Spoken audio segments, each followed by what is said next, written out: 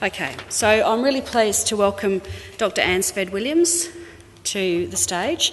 Anne is going to speak about working with mentally ill mothers and their infants, which she's making her way through. Anne is a perinatal infant psychiatrist and for 24 years has been the medical unit head of Helen Mayo House, which is the mother-infant mental health public inpatient unit in Adelaide. She's a clinical senior lecturer at the University of Adelaide, and Anne is very, very well known. Many of us have had contact with her over the years, and we've certainly had a number of clients who have been in Helen Mayo House. So look forward to hearing from Anne. Thank you. This is that's working, but it's not showing on the screen. So other options to use the microphone. Yeah, or I can change the slides. I'll change it on both places. Okay. Yeah. So hello everybody, and it's delightful to be here, and I realised as I was coming here I don't know that much about mine, so I thought, well, it's a good opportunity. That's what conferences are for, is sort of like for communication both ways. So I thought it would be good, there's too many of you obviously to introduce yourselves by hand, but I gather that a lot of you would have, I was wondering what your basic or your qualifications are. So it's a certificate in a certificate for in mental health, is that right? So could you put up your hands if that's what you've got? So that basic? So some of you have that. What about like a trained mental health nurse? Some of you have got that. And social work, is that a qualification? So lots of you have got social work. And what else? Psychology? Some psychologists as well. And there are any other disciplines? Disability studies, good, thank you.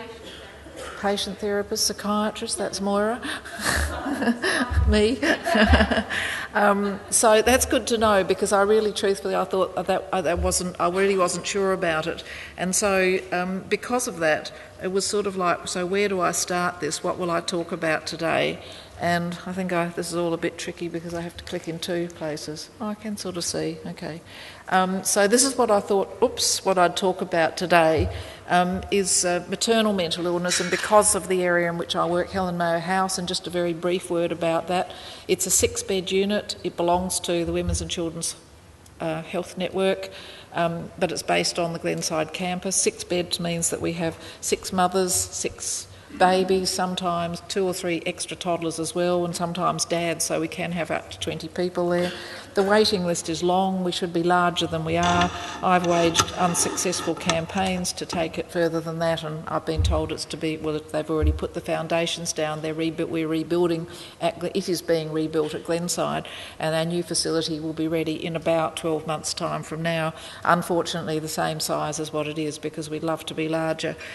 So that's my base, and so I tend to often think about mental illness as the severe end, but I'm sure that a lot of you will find problems that are much more manageable than we find with the very severe end of the range. I'm going to talk briefly about what problems have caused, and then in this half hour, magically, I'm going to tell you how you can cure all of these problems, because all the generations that have produced these problems will all fix them in the next 27 minutes. So because I wasn't certain of exactly what discipline you come from, I thought I'd make sure that we're talking from the same base. So I thought I'd talk the axial diagnoses. That is that next slide. Gosh, it's hard to remember 2 places. Oh, go forward. Axis 1 diagnosis, of course, is what most of us mean by severe mental illness. It's hard not to get that sort of rather funny phrase that we find more and more people using. We used to have mental illness, and then we had mental health, because mental illness wasn't very nice to have. And so now we've got a mental health illness, which of course is rather a kind of strange thing. But I've almost caught myself saying mental health illness, because we can't stigmatise people by having a mental illness, can we? We can't actually put on the table what it is. More about putting things on the table in a while. So of course what we mean by the Axis 1 diagnoses are those kind of classic diagnoses like bipolar mood disorder or schizophrenia or depression. And then I thought, well, if we're to embed that, we need to understand sort of like, where do we think about these? How do I think about, or how do we at Helen Mayo House think about these? And it's terribly important to think about it with the range, the whole range, because when it comes to parenting, it's often not the Axis 1 psychiatric diagnosis that's particularly at issue, but the other issues surrounding it, such as the personality disorder, which I'm going to talk more about, the physical health of the mother, although generally that's, generally is a kind of broad brush rush. Because these are young women, the physical health is not hugely of great concern. Of course, we need to know what's happening there, but generally our mums are reasonably physically healthy. For the stressors, like what's happening in their wider life, and obviously there are usually enormous or frequently enormous pressures, money, finances, marital, friendship, extended family problems, and then what is the level of functioning, because that's of course what makes an impact for the infant. So I thought then I'll talk some generalities, not that this talk isn't all generalities. It's terribly important to understand that all women are doing the best they can as mothers, and so one of the reasons that I've had most of my psychiatric career working in this area is because I love it. I love working with mothers and babies, not just because the babies are there and they're sometimes gorgeous to cuddle, we've all got our favourites in Helen, Mayo, like I'll take this one home or that one, but also because the work that we're doing tries to cut across the weight that women bear of the generations prior to them, what's happened in their own families of origin and how they brought that into themselves and how they're parenting, and trying to help them change at a time that they're really motivated to change is very exciting. And so one of the best times to do work is when women have they're first time parents. I couldn't do this work for myself, they'll say, but now I've got a baby, I want things to be different from how I was brought up, or I know I've lived with shit all of my life, I don't want that to impact on my infant. And so it's a great time to kind of pull that motivation and try to help these women make change. So women, for instance, will give up smoking. They don't all, but a lot of women will give up smoking when they're pregnant. They'll give up alcohol when they're pregnant. They'll change their substance abuse. Unfortunately, some of them can't do it. The baby inside, for those women who aren't very reflective, they can't understand that infant, the fetus inside, as a person separate to themselves.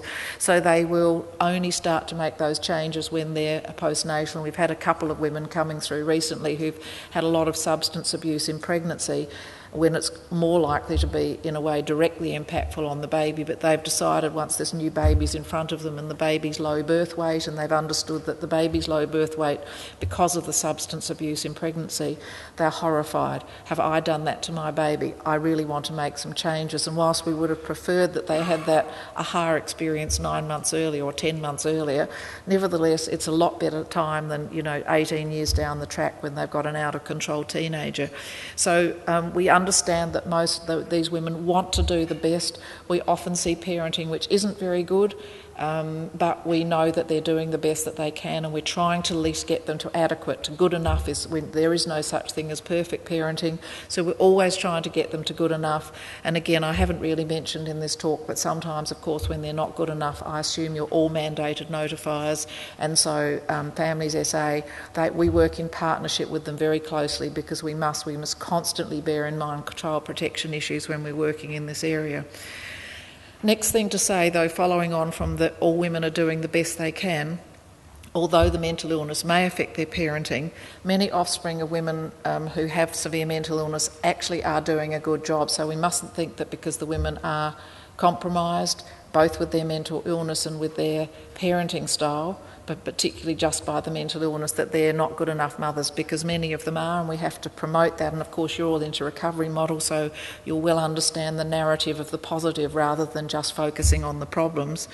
And overall the outcomes are related to a lot of problems, not just to the mental illness. So rarely does a mental illness, just the mental illness in its own right, actually affect the outcome. So the way that I like to think about that is according to Arnold Samaroff, and he did a longitudinal study a number of years ago. He followed up kids, he looked at a number of factors, 10 of them, which are listed here, because poor, undereducated and single that are up there are actually 3 factors. So it looks like a list of 8, but really it's 10, trust me. So he looked at these 10 factors, and he followed these kids up first to the age of 4, and he's actually followed this whole cohort through to well into adult life. And what he's found is that it's the combination of maternal mental illness, which is factor 1, with all of these other 9 factors, which actually produces troubled outcomes, which are quite measurable. So by the time the child is aged 4, if there are 4 or more of these factors, for each factor over number 4, it's the rule of 4s. I usually go by the rule of 3s, but this one's a rule of 4s. For each factor over number 4, the infant's IQ at the age of 4, or the small child's IQ, is reduced by 4 points. So in Helen Mayo House, it's not uncommon for us to see women who might have 7 of these factors. And my arithmetic, I come from a mathematical family, so we're good at that. So 7 from 4 is 3, and 3 times 4 is 12. So if that child would have had an IQ of 100, which is the average, instead that child's IQ at the age of 4 is reduced to 88, which is very, very substantial in that child's longitudinal life. As you can tell, it will have enormous impacts on that child's ability to learn. So I'm not going to talk about all of those. You can see they're sort of in groups, and I'm just going to talk a little bit about them in groups. The first 4 are about the mother and what's directly going on in her life. So as well as that illness diagnosis, which like an Axis 1 diagnosis, and possibly some anxiety as well, she doesn't feel positive towards her infant, and that's likely to come from her personality. And then the next factor, of course, also comes from her personality or from the patterns of upbringing that happened to her when she was young, and that's maternal rigidity. Now, Samaroff talked about it as maternal rigidity. The way that the literature's going in infant mental health, for those of you who read it, the principal thing that we're looking for in mothers to see whether they can parent better than their parents parented them is, are they reflective? Can they understand what happened in their own childhood, what the qualities were of the life that they had there that were problematic to them, why their parents might have behaved as they had, and therefore to understand how that's affected them in their adult life and how they might parent differently. And so maternal rigidity is either, this is the way my mother did it, so that's what I'm going to do. Unfortunately, when they hated what they happened in their childhood, it's sometimes the exact opposite, and the exact opposite is not necessarily very good. So an example of that is my mother dumped me all of the time. She never wanted me round. I will never leave my child. Now, on the surface of it, that sounds brilliant, doesn't it? But often what it means is I will never leave my child physically. Now, often mums who've had the sort of parenting that this mother I'm talking about has had haven't had good quality emotionally. So they're with their child physically, but they're not with their child emotionally. So they might be sitting outside smoking all the time, so the baby's kind of there, but the baby's needs are not being met. There's very poor maternal-infant interaction, perhaps, and we think those kids might be better in childcare a lot of the time, having someone actually queuing into where that infant's coming from. So we say to that mum, what about your baby going into childcare several days a week? Nope, I won't do it. My mother abandoned me, and that will be abandoning my child. So in that way, maternal rigidity, or retranslated in sort of modern speakers, maternal lack of reflective capacity, is really one of the factors as well. Now, the next 3 factors I've talked about, they're the psychosocial factors. The next one is terribly important because it's the easiest one to actually change. Too many children in the house. So the reason I've written contraception there is that that's the one factor that we just about bludgeon our patients into. No woman leaves Helen Mayo House without a Mirena, an intrauterine device. I mean, that's, of course, not quite true. That's our rigidity. And it does turn out that Mirenas, because they're progesterone-based, can actually change mood. So we've become a little bit more iffy about Mirena, but there are contraceptive choices that women can make, and we know that if a woman's struggling with her own mental health and a child, having more children isn't good timing. Maybe down the track, but not right now. So contraception is one of the best interventions we do. Obviously, if you've had a lot of those other things happening, you're likely to have stressful life events. And of course, coming from a disadvantaged minority group, and in our society, what are they likely to be? What culture? Aboriginal, yes, unfortunately and sadly the most disadvantaged minority group here, but there are plenty of migrant groups as well who certainly are struggling. So we try to change what we can of those. So just a sort of brief overview about how particular illnesses do affect particular mothers. The first one's bipolar mood disorder, and I'll come back to depression in a minute as to what the effects of depression might be. When a mother's manic, she is sometimes so obsessed, well, she's so delusional possibly, or so unwell she can't concentrate, so her infant's needs aren't that well met. By and large, mothers with a bipolar mood disorder, and this is a high generalisation, the most severe form of bipolar mood disorder that we see postnatally is a puerperal psychosis, which is that severe form of psychotic illness that happens in the immediate postnatal period, probably triggered, almost certainly triggered by the changes, substantial hormonal changes that happen as the placenta passes out of the body. Suddenly the woman's estrogen and progesterone drops dramatically, and the woman who has a vulnerable brain genetically becomes unwell, psychotic within days, and they can be very, very unwell for many, many weeks. It's the most severe illness that we have to contend with often, but if the baby's protected and we make sure that the delusions aren't about the mother getting rid of this baby because she might delusionally believe, for instance, she's had a damaged child, those infants by and large grow up to have healthy outcomes provided the woman's compliant with treatment and so on. And just in general, if you want some, and I'm sure you work widely with carers, recently we've had put on our website a fantastic brochure written by a man called Craig Allett, who is Canberra-based, and his wife had a puerperal psychosis, and she actually killed herself a few months postnatally, and is part of his healing process. He's now a single parent, and he contacted me and asked if he could put this carer brochure on his website. It's the best brochure I've ever read for carers. It's written around puerperal psychosis, but if you want a brochure that's actually around what carers could think about caring for their partners, it's actually a fantastic brochure. It's available from Craig directly as a booklet, but it's available on our website, and if you can't get all of that down, just Google Helen Mayo House and it'll be led to that brochure. So that's bipolar mood disorder. So then moving on to schizophrenia, and of course that's 1% of the population have schizophrenia, and so we see less than 1% of our mothers actually have schizophrenia, and that's because the mental health teams are very good at introducing their patients to contraception, and I have to say that we think this is a wonderful idea because schizophrenia is the illness that par excellence interferes dramatically with parenting, and about 50% of mothers with schizophrenia at least will lose their babies, and their children have a high genetic chance of developing schizophrenia themselves, particularly if the other parent, which commonly happens, has another mental illness. So cruel though it seems, sometimes unkind, because we understand that people have a right to a life, all of that, and the same perhaps life choices that all the rest of us have, we actually sometimes think it's much less cruel to not have that baby in the first place than to have that child removed appropriately by child protection services. So it's highly unlikely that women will make a go of parenting unless they're surrounded by a very good family, extended family system of care, and because of the nature of the illness, that's actually very unusual, and unfortunately again in our culture most women who have a schizophrenic illness, not all but a large percentage of them, also substantial substance users, and so the combination's a pretty poor package for parenting. So they're generalisations, as is all of my talk today. I just don't have time to take that any further.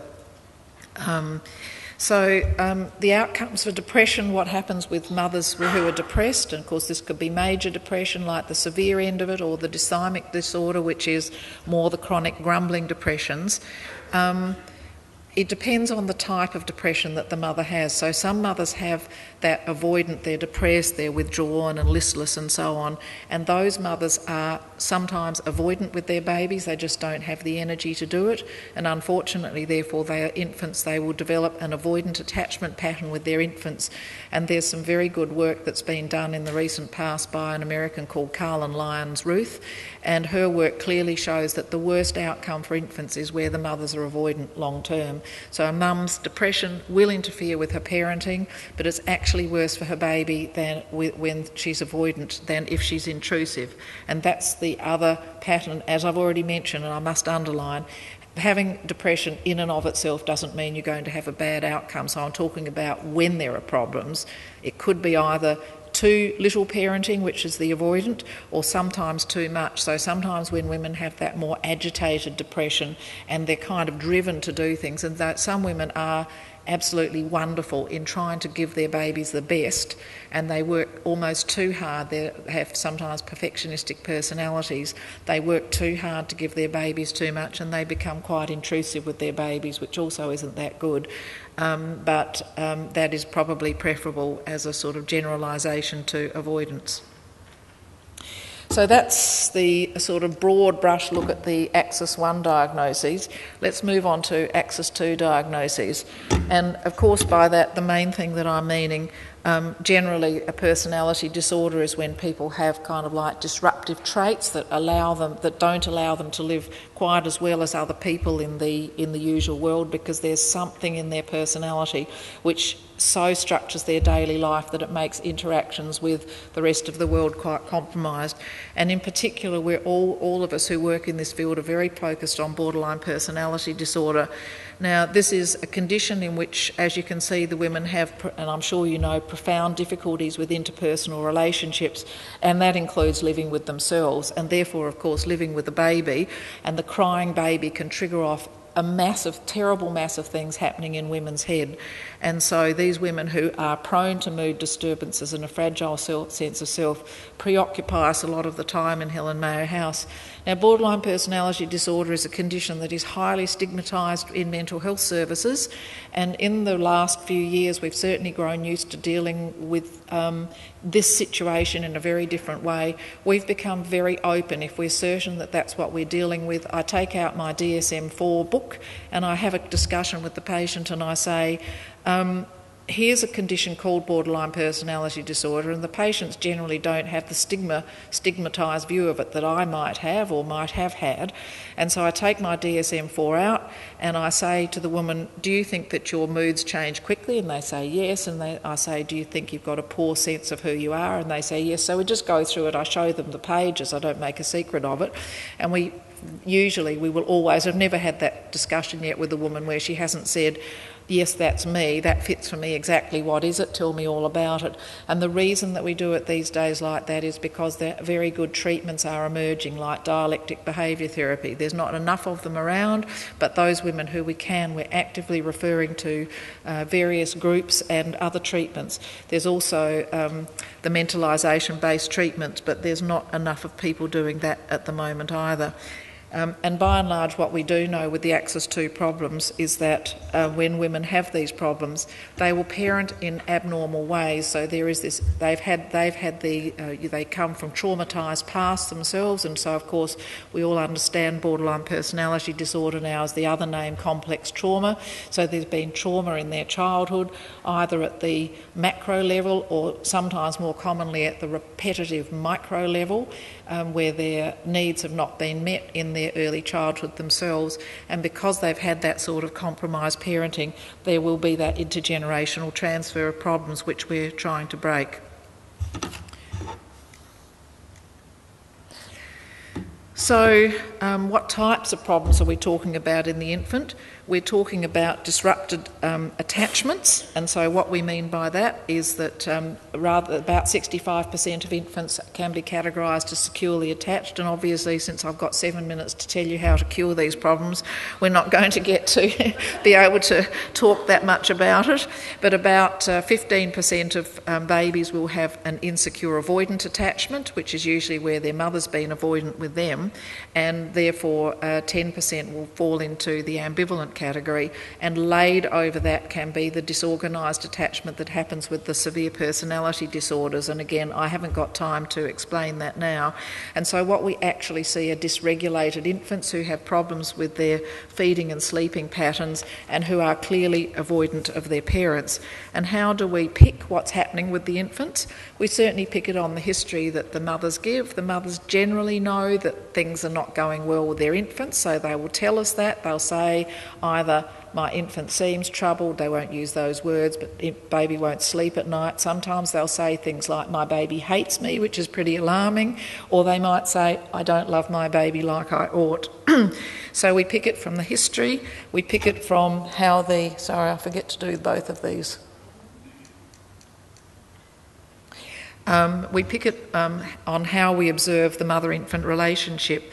And just a very simple scale for thinking about that is with the mnemonic fever. So what fever stands for is, what's the facial expression of this baby? Is this baby smiling in an age-appropriate way?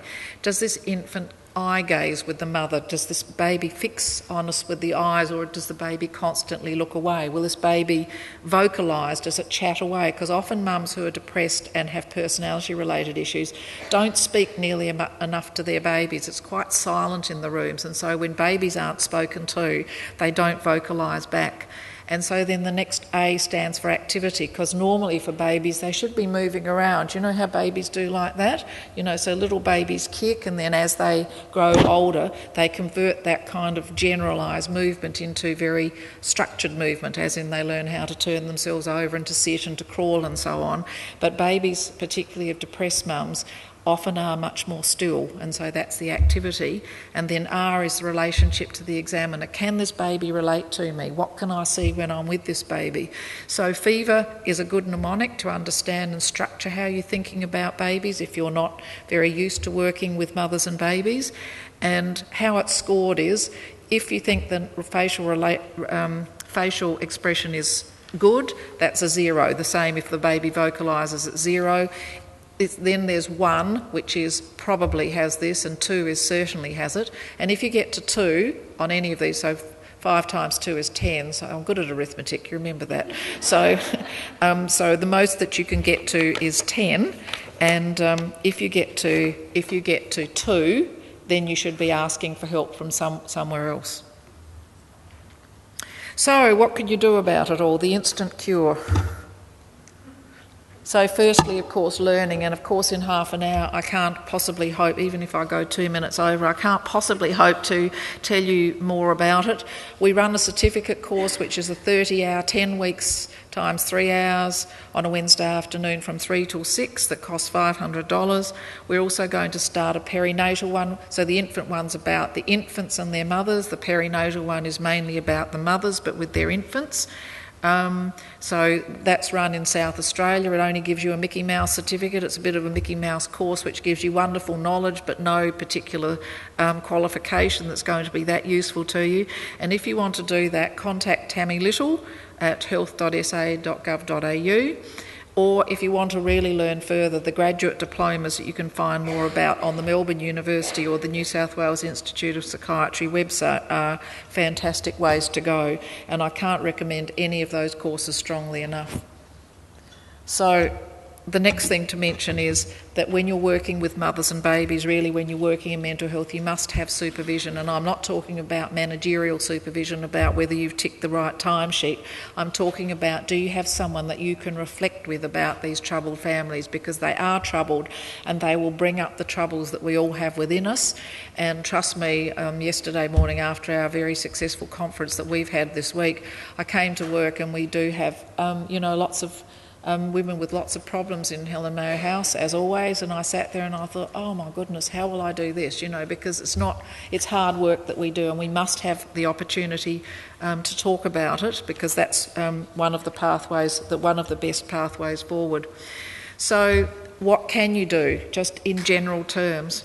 Taking that supportive approach, understanding that she's coming from the best place that she can possibly have, that she possibly is. So being there with her is the best thing that you can do in any form of therapy. The next thing to think about is providing her with simple information. Again, if you know about babies and you can provide, that's what development guidance is, what's appropriate. So sometimes mothers they can go either way with the developmental issues. They can be angry with their baby because they're not walking or not speaking at 9 months, let's say. My baby's slow, I'm really troubled about my baby, where we can absolutely normalise that and say, but that's completely normal. Some babies will have a few words at 9 months or 12 months. Others, like my particular grandson, virtually didn't say his first word till he was 2, and now he's 3, he's chattering away. So plenty of range of normal development. Other times we see the opposite, babies that are strapped in their pushchair at 15 months and they're not walking, and the reason they're not walking is because it's easier and safer for mum to trap her child in that pushchair all of the time, and then she knows where that child is and doesn't have to kind of mind it, him, her in the same way. And so because she does it that way, we need to say your baby needs floor time, your baby needs to get out of that pushchair. So then the next thing, of course, is providing that therapeutic space, providing her with a forum to show her emotions and reflect for herself, and of course, again, ensuring that she's got the best treatment that she can. And so depending on your skill level, it'll be providing that pathway to care yourself, but also making sure that she's keeping up mental health appointments if that's what she needs to be doing. And we know that lots of mums, we refer them to places from Helen Mayo and they don't go to them. So then there's I didn't have it up, did I? Sorry about that. You should have told me. Okay. Then there's various sorts of mother-infant therapies, which I'm just going to mention just to say, because of course we're not going to be able to go into any detail about them, but just to say that there are lots of ways in which we're trying. Ultimately, most of these come down to, can we help this mother to reflect about her experience with her baby and her baby's experience with her? And so these are the names. There are more people learning more about infant mental health, and so we can kind of direct you towards some pathways to care. And again, just general pathways to care. Going through the GP, if you're not sure, if there's some query about diagnosis, you can ask GP to refer through GP PASA, and the GPs will know about GP PASA. It stands for General Practice Psychiatric Assessment South Australia, and that's a pathway where GPs can get a private psychiatric assessment done as a one-off. Of course, you all know adult mental health services in the public sector. You're aware that, I'm sure you know the NGO field much better than I do. Neil Underwood, who's one of our staff, runs a wonderful play group at Norwood for women who are struggling with their babies, and so the criteria to get in are that the woman has a mental illness and she has a baby under 2 that she needs to learn to interact and play with better. And that's run in Norwood, and Maria Wigley, who's also another one of our staff, runs one down at Port Noarlunga in combination with Families SA. And again, Through the Looking Glass, they run groups for women using the Circle of Security model, and there'll be more training in that. So, and then I've already mentioned my view about childcare. We need to make sure that the infant has their CAFs checkups, so that they're meeting their developmental milestones and have their checkups in that way.